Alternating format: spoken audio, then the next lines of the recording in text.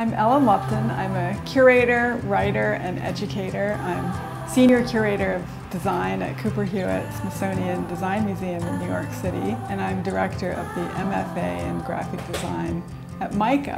I create books and exhibitions and lectures and courses about graphic design. I'm excited about engaging people in the world of design thinking.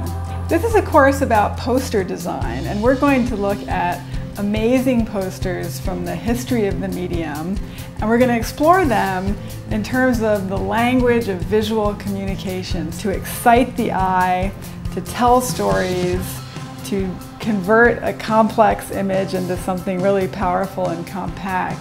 This is a class that you can jump in and give it a shot and sort of discover these basic creative tools that can help you to communicate with pleasure and ease to people.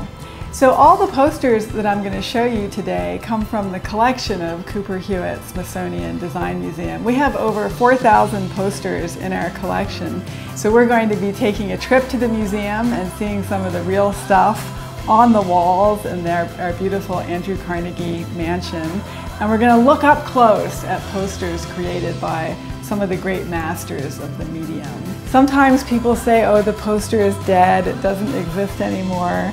If you're saying that, then your eyes aren't open, because posters are everywhere. Pay attention to how they grab us, to how they bring us in to a special world, even for just a few seconds.